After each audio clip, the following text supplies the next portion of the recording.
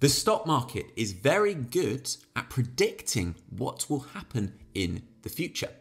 This is the statement that I made in my last video, and unsurprisingly, I received a lot of comments from people questioning, how can this be true?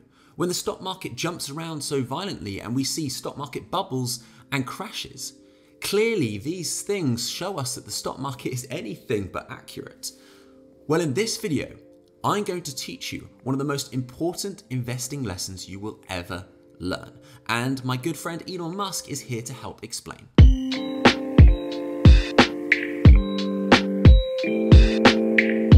Hello and welcome back to the channel. For those of you that are new here, hi, my name is James. I am a financial planner and this is a place where you can learn to make smarter financial decisions. So what do I mean by the stock market is good at predicting the future?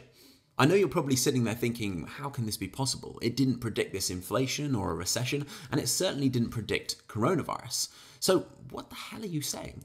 Well, let me bring in our good friend, Mr. Musk, to help explain things.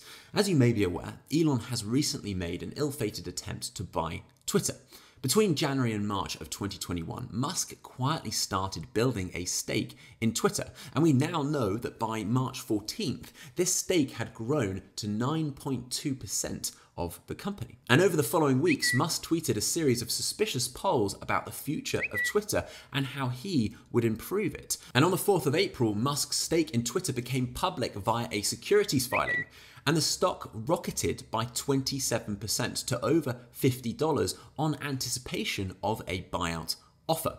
Over the following days, there was then a back and forth about whether Elon would join Twitter's board. And then finally, on April the 14th, Elon made an offer to take Twitter private for $54.20 per share, which is a 40% premium above where the Twitter stock was trading at before Elon got involved. Now, with perfect hindsight, we know exactly how this unfolds from here.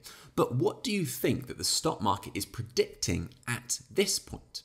Well, Elon's just made a bid for Twitter for $54.20 per share, so why hasn't the stock price jumped up to exactly that level?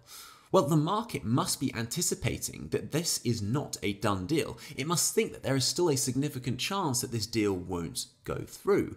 And it was right to assume so, because Twitter was not on board with this offer.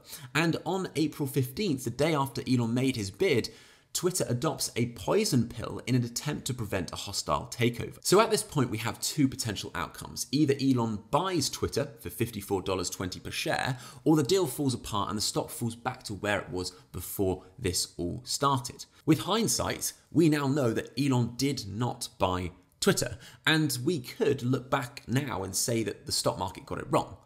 But did it? Back then, no one could have known for certain whether the deal would go through or not. There was a chance that the deal would go through, there was also a chance that it wouldn't. So at this point in time, on April 18th, the stock market is weighing in the chances of each of these two events occurring.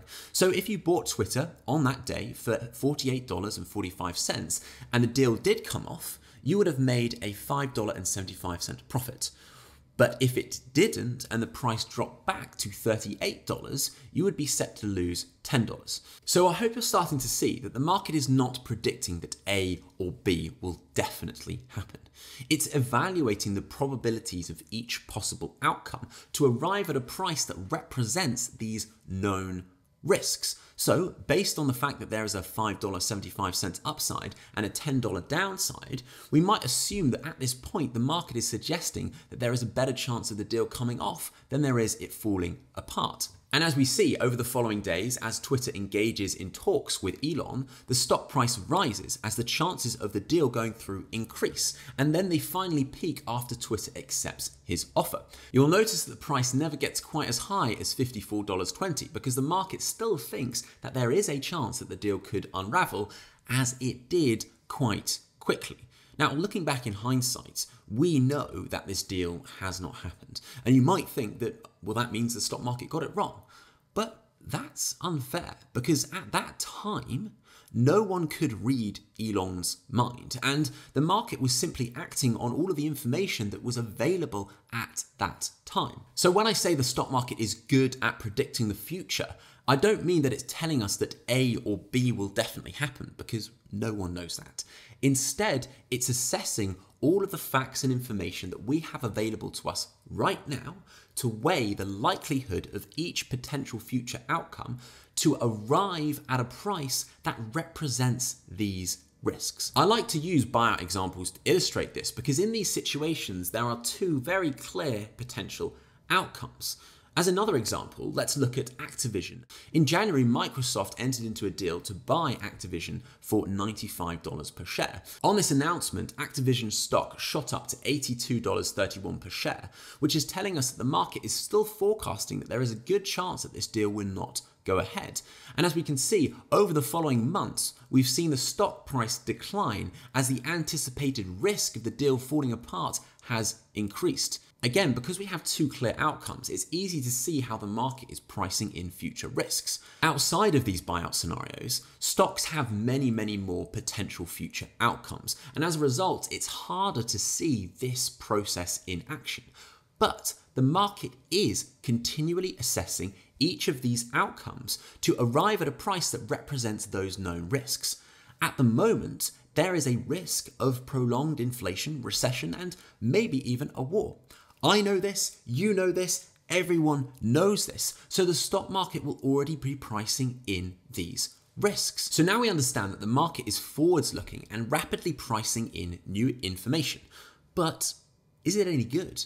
Is it accurate? In 1970, Eugene Farmer developed a model called the efficient market hypothesis, which put forth a framework to assess how efficient markets are, or how good are they at pricing in new information and weighing the risks of the future. In this, he theorized that stock prices adjust rapidly to new information as it becomes available, and that a stock's price reflects the fair value of that company at that time. It also stated that markets priced in new information so rapidly and accurately that it should not be possible for an investor to consistently identify undervalued or overvalued stocks and make a profit from it, other than through luck. And stock prices move in a random, unpredictable manner as new information arises. This is a theory that was further popularized in Burton Malkiel's book, A Random Walk Down Wall Street. Now, that's a pretty big statement. If this is true, it would mean that all stock picking and market timing is futile. Just think about it. There is $1 trillion active management industry that is based on the premise that it is possible to beat the market. And this theory clearly flies straight in the face of that. Now, Eugene Farmer actually went on to win a Nobel Prize for this theory and his other commitments to the field of finance. However, this theory has been the source of fierce debate ever since it was published, primarily because it assumes that all information about stocks and the economy is rapidly available to everyone, and that investors are rational.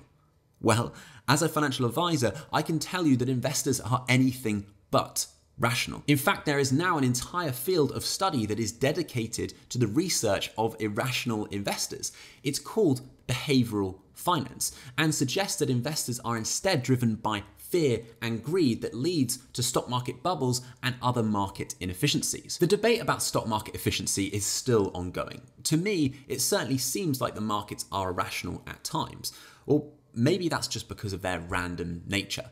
But as far as you and I are concerned, if the market is inefficient and it does misprice stocks at times, it's only really relevant if we can predict when it is being inefficient and we can profit from it. Otherwise, we may as well just carry on and behave as if markets are completely accurate all of the time. So if the stock market is inefficient and it can be exploited, we should see evidence that some investors are able to achieve higher risk-adjusted returns than can be simply explained by luck. Remember, we do expect some people to outperform the market over very long periods of time simply by random luck, just like in a coin toss that has a 50-50 chance of landing on heads or tails. But if we have enough people playing the game, some people will end up with getting 10 or even 20 heads in a row. But as we know, if they keep on playing the game long enough, their overall score will revert towards the mean. So if the stock market is wildly inefficient and easy to exploit, we would expect to see evidence that lots of professional stock pickers are able to beat the market and achieve returns in excess of what can be explained by luck. If, on the other hand, only a handful are able to outperform, it would suggest that there are inefficiencies there, but they are very, very hard to exploit. And if there is no evidence of anyone being able to outperform, it means that markets are efficient enough that they cannot be exploited. As you can imagine, a huge amount of research has since been done to test these hypotheses.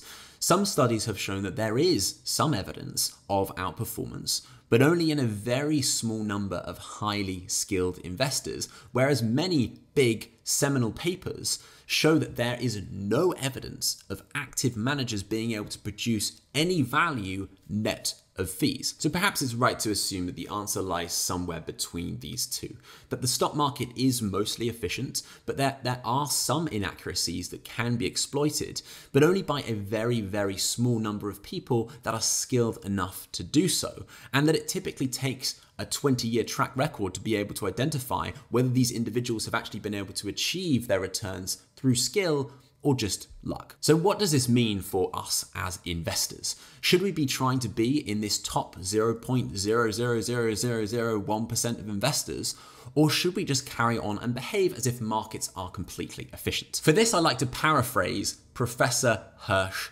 Sheffrin, a pioneer of behavioral finance who has spent his life trying to prove that stock markets are inefficient. He says that yes, the stock market is inefficient, and that theoretically we should be able to exploit these inefficiencies to turn a profit. But in practice, when trying to stock pick or time the market, our behavioral biases get in the way and prevent us from being able to execute properly. And that our poor execution typically leaves us with returns that are far worse than the market after costs. Because of this, he concludes that the vast majority of investors should behave as if the stock market is perfectly efficient. This is coming from a guy who has spent his life proving that stock markets are irrational, and yet he still believes that we should invest as if it is. So there it is. You and I should be acting as if stock markets are efficient. So when you are looking at the price of a stock or an index fund, we should assume that that price accurately reflects everything that may happen in the future, given what we know right now. So the next time you find yourself asking, is now a good time to invest? You should recognize that that is an impossible question, because if it does look like there is an upcoming risk of recession or inflation and that companies may struggle, the stock market will already have fallen to reflect this, and will now be offering you a fair price given the known risks that we face. And if it's offering us a fair price, then yes, now and every time is a good time to invest. Yes, we may look back with hindsight and say that worked or it didn't, but there is no amount of research that we could have done at that time to tell us that in advance. Now, whilst you've been watching this, you've probably been thinking, what about famous investors like Warren Buffett or Peter Lynch? Surely these are examples of people that have been able to outwit the market. Well, no.